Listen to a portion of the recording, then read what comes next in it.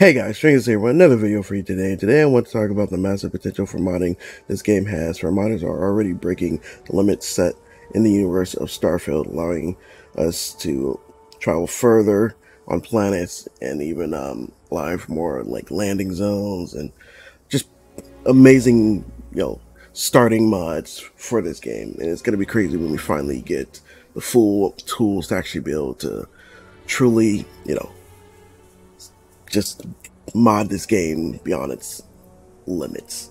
So I'm going to start off by showing you one of the mini mods that already been made in just a couple of days that this game has been released. Alright guys, so I'm going to be starting off with showing you one of the mini mods, like I said. The first mod being a boundary limit remover mod for when you're on, any planet in the Starfield universe. Usually right about towards the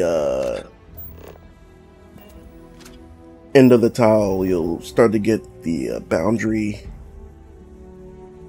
limit reached, which is right about here where you can see this like whited out area.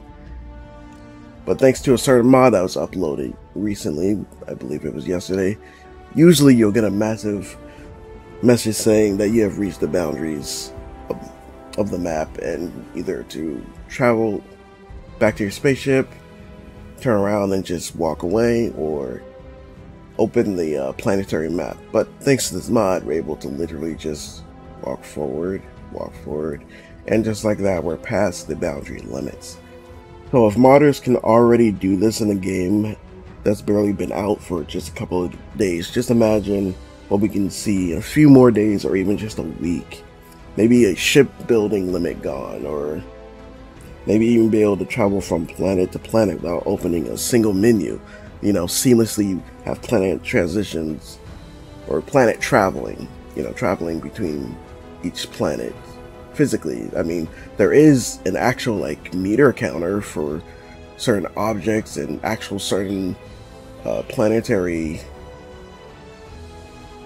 distances, to where you can see like you're 200,000 kilometers away from a single planet or a single object, and you can actually travel that distance. But as far as I know, we're not allowed to like actually travel from planet to planet just by our main ship's engine alone, or I should say not by just the player sitting there holding down the drive forward button.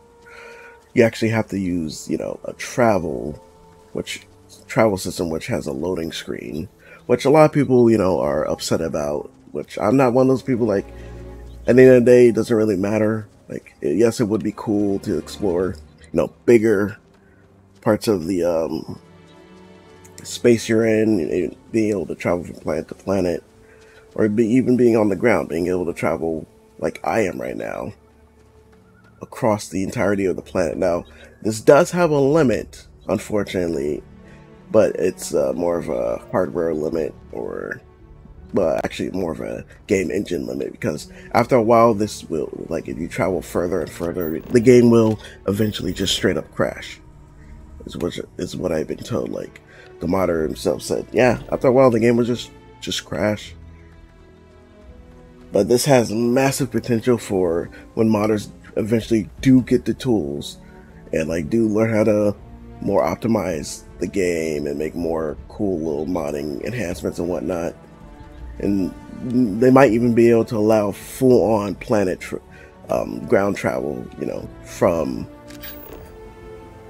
each side of the planet. Like, I do think we will eventually be able to actually travel around the planet itself.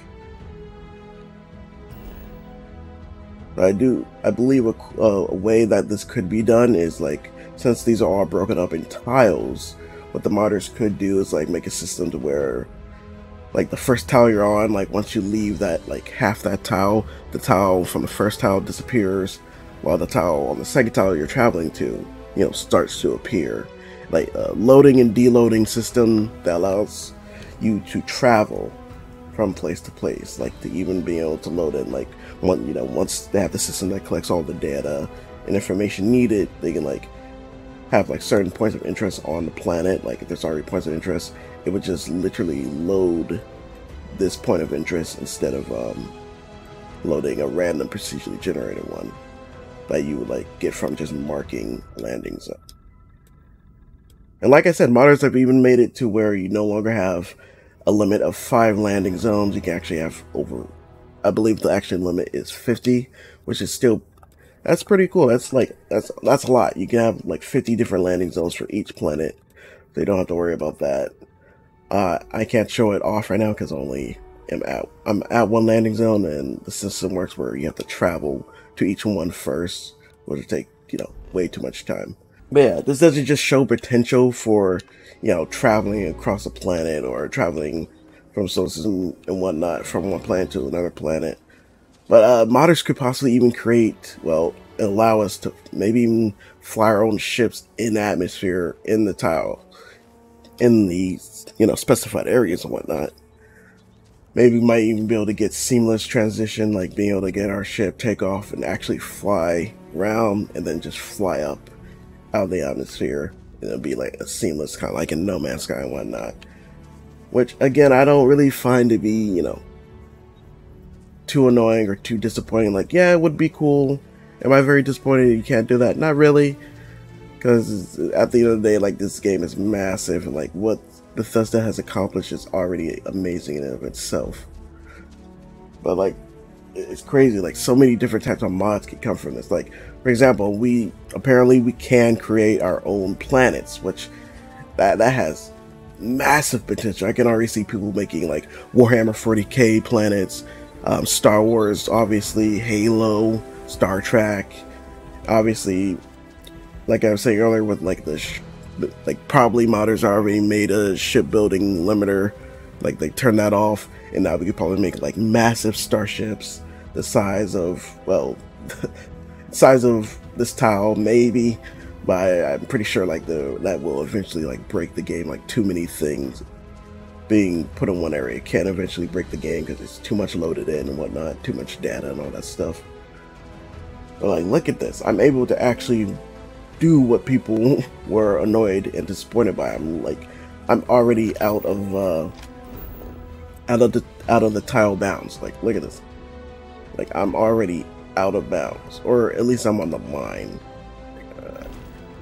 Should be able to travel a lot more, but again, it'll eventually crash. But again, I'm sure once the modders get all the tools needed and whatnot, they'll be able to even increase the limit of this to even where we might be able to travel across the entire planet on foot, and even might get to the point where we have vehicles.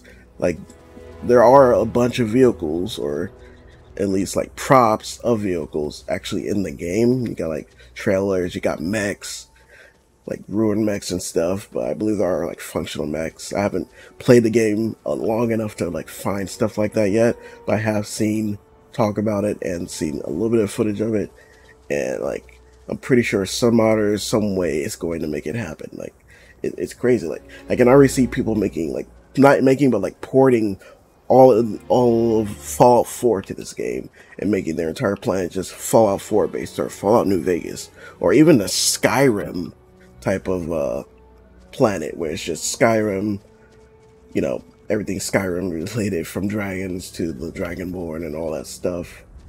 To it's just crazy to think about. And like, it's crazy, man. Like, all this amazing stuff that could be possible. It just depends on modders and the limitation of this game's engine. Like, it just baffles me that this is real. Like, Starfield's finally out, and I already see massive potential for modding, and I cannot wait to, you know, play more of this and get, you know, really engrossed and in depth into the universe of Starfield.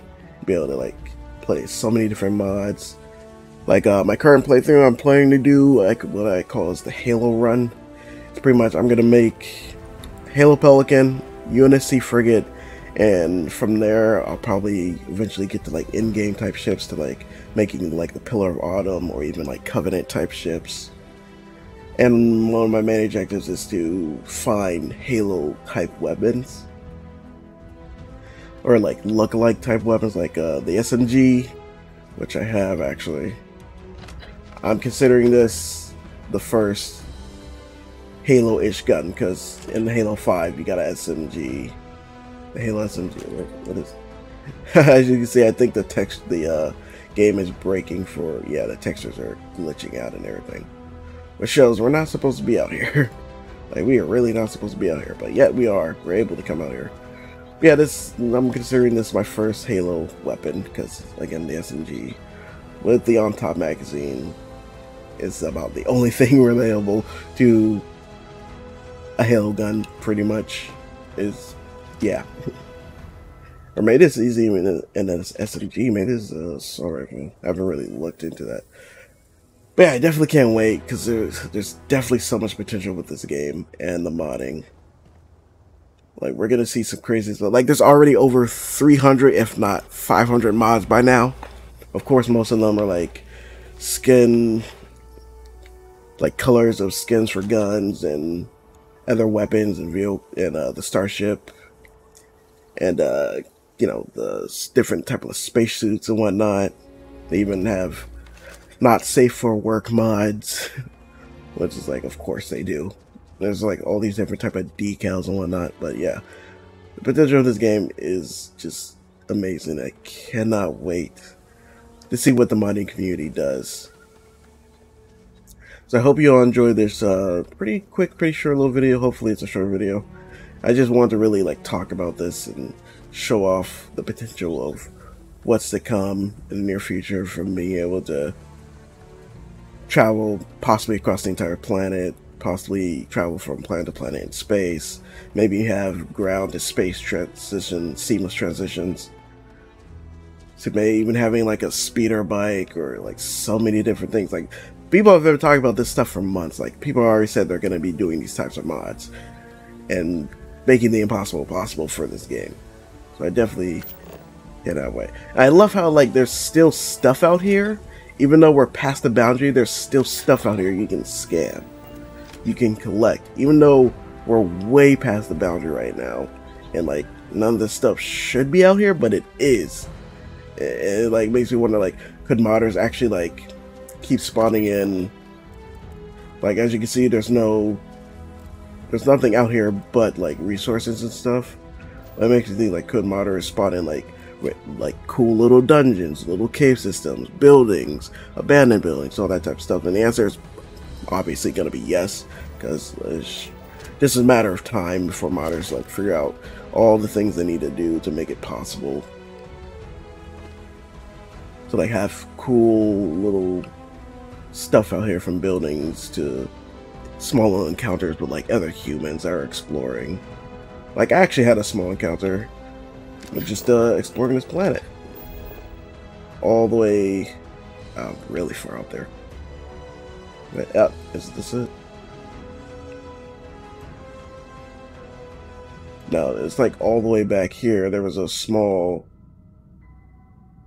like a ship that just randomly landed. And I find that very cool. Just random ship landed, bunch of random civilians just walking around exploring the planet. And that stuff like that is pretty awesome. Also, another encounter happened where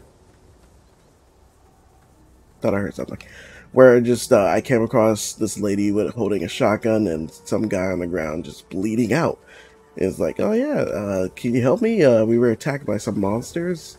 Can you give me a med pack? And so I did, and it's so cool. Like, modders can easily make more in-depth encounters like that and just add them out throughout the world, and even possibly make their like own custom missions, own custom encounters on their own custom planets. It's just crazy to think about. But yeah, now I'm just rambling on way too much. Broken terrain right there. Yeah, now I'm just rambling on way too much, so I'm gonna go ahead and end the video here, guys. Hope you all enjoyed. Oh, did we just crash? So yeah, guys, the game crashed like I said it would if you travel way too far out there. But yeah, again, amazing stuff.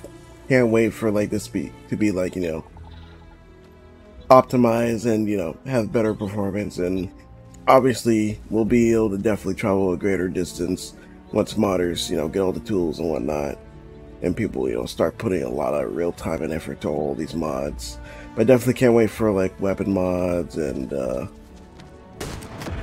yeah, definitely can't wait for like custom weapon mods. We're definitely gonna get some vehicle mods. Now I've lost my appetite. And it's just gonna be a fun time. I'm gonna definitely start like a modding series on this game, and you know, doing mod showcases. I'm still gonna obviously continue my first playthrough of this game. Hopefully, y'all will tune in during those live streams, because I'm gonna separate the two. I'm gonna do my full playthrough on live, and gonna do long form modding content, maybe some short form in there. But yeah, if y'all enjoyed this video, enjoyed this take on what I think modding has potential in the future, then go ahead and leave a like, comment down below. Tell me what y'all think. Will modding be as big as everyone's hoping, as I'm hoping, or will it not be that grandiose and that big of a deal? And but yeah, if you enjoyed, again, go ahead and leave a like, comment down below what y'all think. You want to keep this channel alive, keep the channel going, support me down on Patreon as well. As always, remember to take a step back and enjoy life, guys. I'll see you on the next one. Alright, peace.